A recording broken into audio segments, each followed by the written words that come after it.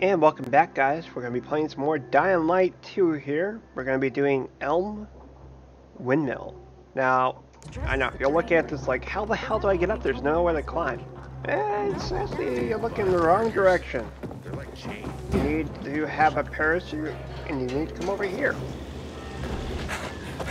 Alright, so we notice that there's some of these here. Okay, put two and two together. This and that.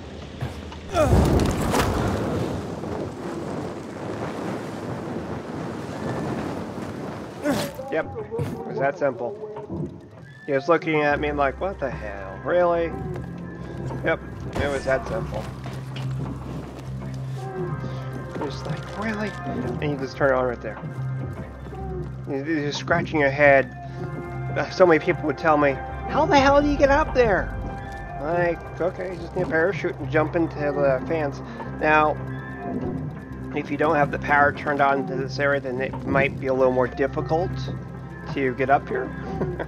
Kind of important to turn on the power grid in this area.